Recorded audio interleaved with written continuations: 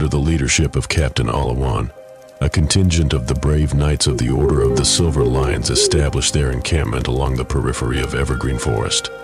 The prevailing morale within their ranks had significantly dwindled following the tragic events of the fall of Good Haven.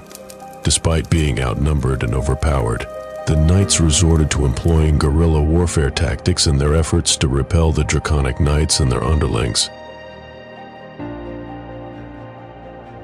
However, their plight was compounded by the imminent arrival of a substantial enemy force. Ready the men. Maintain a tight formation. Hold the line! Protect the flanks. Hold! The enemies were the terrifying orc race. Split into a multitude of clans, they used to be at constant war with each other, until they submitted to the rule of the Dragon Knights. The attack was spearheaded by the Proud Wolf's Head clan, of green or brown skin with their ferocious wolf riders, and by the vicious Black Hand clan, seasoned and merciless warriors.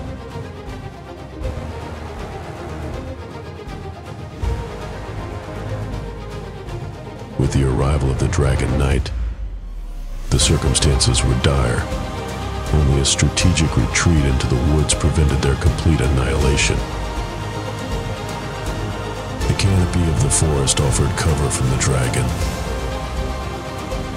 but the battle was no less fierce.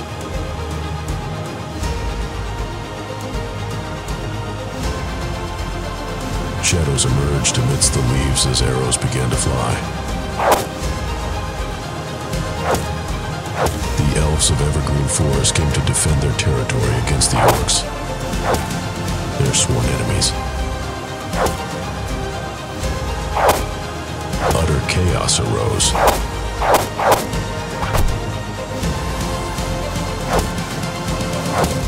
The orcs succumbed one by one.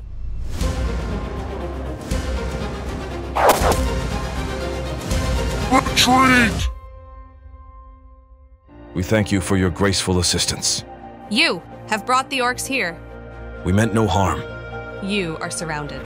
Drop your weapons. Your fate will be decided by our queen. They were escorted to Everdale, the principal elven city within the Evergreen Forest. The Silver Knights found themselves detained, though grateful for the opportunity to be alive to fight another day.